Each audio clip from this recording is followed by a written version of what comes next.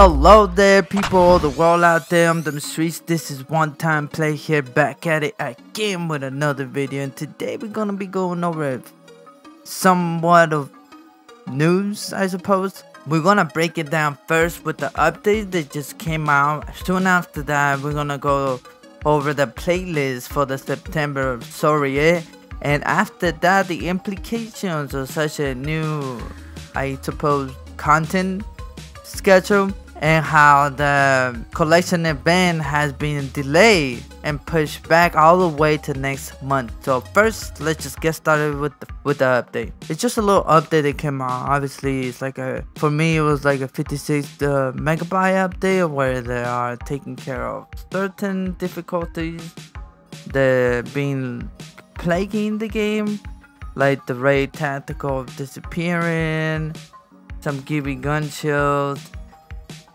We got a handful of other things. I should have it on the screen right now so that you guys can read it. But it says that they improved, that they're working on improvements to reconnect, raid portals disappearing in place in certain areas, knockdown shields not blocking shots, which they really haven't lately, and it's really annoying.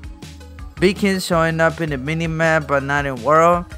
That I haven't had that particular experience, but I had it where the beacons just instantly comes back after being used. And I don't know if this is just a bug or a particular part of the map, but I haven't heard anyone talk about it, which I will be making a video on it. Improve ring logic, cause the ring been dummy lately, bruh. Dummy.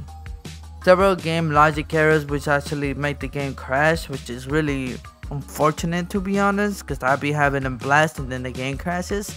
Usually that happens. I feel like it is mostly when peak hours are happening. But moving on from that, what I really wanted to discuss was today that we're getting an update on the you know, since we got a September Soiree, which is the particular rotation of game modes that we have in the past, which includes Dumbest Big Day, which was disabled due to crashing the lobbies if everyone was MIA on the selection screen.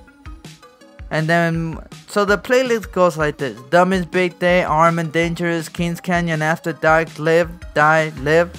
Now, Kings Canyon After Dark is probably the one that I'm least excited about because I hate Kings Canyon in the dark, but it's gonna be on season 1 of Apex, which means Skull Town is gonna be there on its full glory. Now, another thing I really wanted to discuss was since the event of the event for the September Soiree, which is the game mode playlist rotation that they're gonna be doing, is live at the moment, or it should have been before they disabled Dummy's Big Day.